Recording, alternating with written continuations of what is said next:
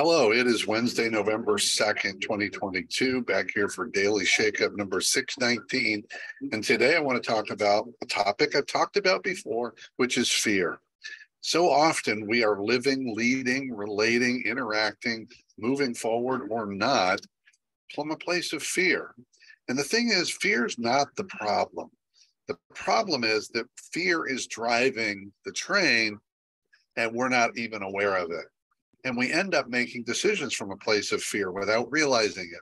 We communicate from a place of fear without realizing it. We interact with others. We map out plans from a place of fear. And the point here is to acknowledge that fear is real. It's going to show up.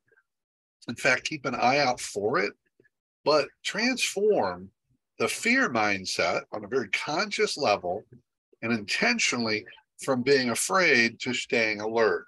That's why the sign says behind me, stay alert. Yes, it's always good to stay alert. It's always good to be scanning.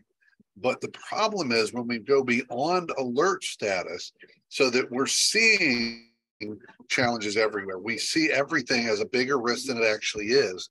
That's where we get into trouble.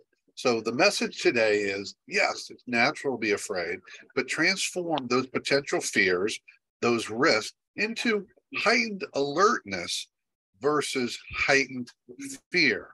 And to be aware that when making decisions potentially from fear, shift our perspective, keep the alerts up, but make those decisions with the fear off to the side, or at least know that fear is in there driving our decisions and our actions. That's it for today. Keep taking care of yourself and everyone around you. By all means, stay connected.